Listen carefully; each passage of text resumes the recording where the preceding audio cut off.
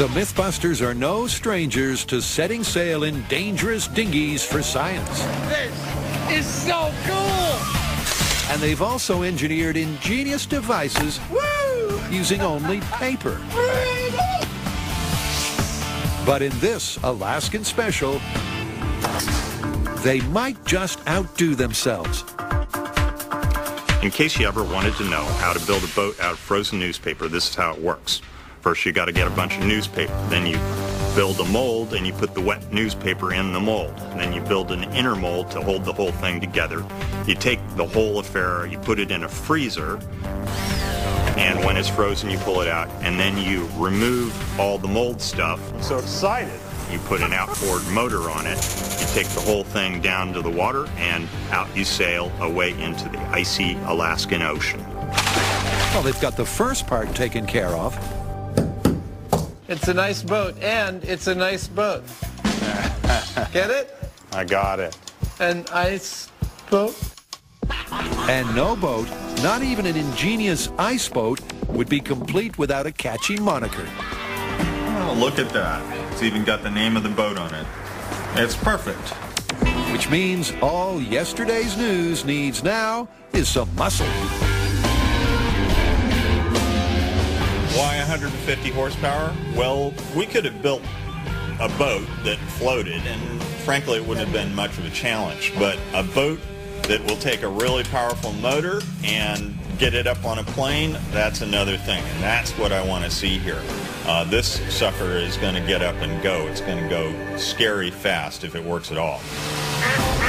Well, here's hoping, because it's Judgment Day, as the boys get ready to literally put their lives on the line. Well, we are at the water's edge. It's dead calm. The conditions couldn't be better, although I don't need to tell you that it's pretty cold out here. So the very first thing we're going to do is put on our survival suits, just in case we get wet today. With the water 2 degrees above freezing, these orange monstrosities will keep the hypothermia at bay should the boys end up in it. My biggest concern right at the gate here is that the boat actually floats. I mean, we just sort of invented this thing and we've done our homework, but we're not going to know if it floats until it floats. This is it. It's no return once we open the doors of this freezer. Are you ready? Let's do it. Okay.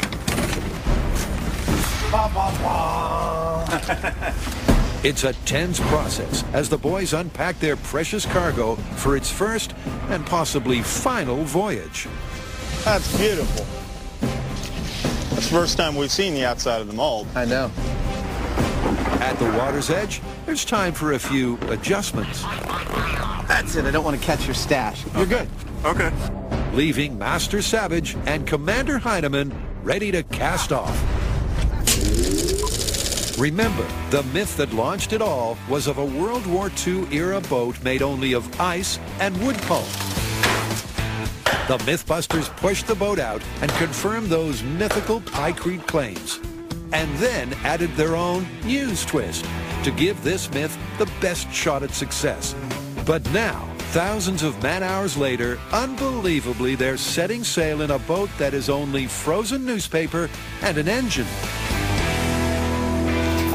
Okay, you and I are pushing. Ready? Yeah. Here we go. Ah!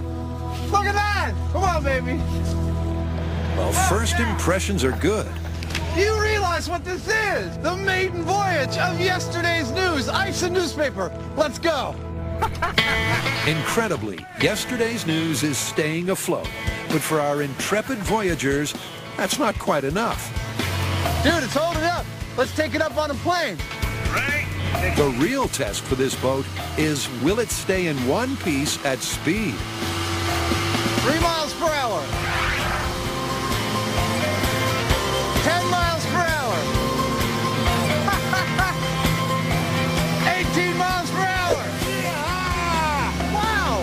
Keep an eye on the motor. 23 miles per hour. Holy crap. Holy crap just about sums it up. Remarkably, even at a click of 23 miles per hour, the frozen newspaper boat is holding fast. But Adam's celebrations may be a little premature. Dude, we've got a leak. Why don't you fix it? Yeah! Although Adam snap freezes the first leak with a blast of CO2, We've got to keep her afloat. he can't stem the tide. The water's coming in quicker than that pump can push it out. I think we should head back into shore. Okay, can I drive? Yeah, go for it. It's my last chance to drive a boat made out of frickin' ice. After 30 minutes on the high seas, the guys head back to shore. And just in time, judging by the trail of newspaper. But our able-bodied Mythbusters aren't disappointed. We did everything we could as far as testing this material before we got committed to making this whole big boat. And it looked like it was going to work out fine. And who knew? It actually did. It worked like a treat. What is a boat? A boat floats. By that rudimentary definition, we've succeeded. But more than that, a boat is made to move efficiently over the water, i.e. get up on a plane. We put a 500-pound engine on this boat, and we got up on a plane. Yep, yesterday's news was papier-mâché in motion. I don't want to get all misty on you, but it's a pleasure building strange crap with you. That's one of the most gratifying parts of this job is, trying something out. Nobody's ever done it before, and when it actually works, it's wonderful. We came to Alaska to make a boat out of ice and newspaper, and as far as I'm concerned, we knocked it out of the park. They came, they saw, they conquered. It's funny to think that, in a few hours, this is just going to be a pile of mush. I know, I love that. And the Mythbusters abandoned their ship to melt to slush. How are we going to call this one? Seems to me pretty straightforward. Pykrete lived up to all three of its mythical properties beautifully, and we built a viable boat out of ice and newspaper. I mean, not only did our boat get up on a plane, not only did it go over 25 miles per hour, but it looks so damn good, I swear people are going to think we faked it, even though we didn't. I say that makes it plausible. Yeah, but let's not forget that this myth is about the original Pykrete and about an aircraft carrier. And given that our super Pykrete darn near melted through in 20 minutes, if you're talking about an aircraft carrier that can go anywhere in the world, including tropical waters, it's going to be sloughing off huge chunks of this stuff as it goes along. And that means it's just not at all practical. How about plausible but ludicrous? I'll buy that.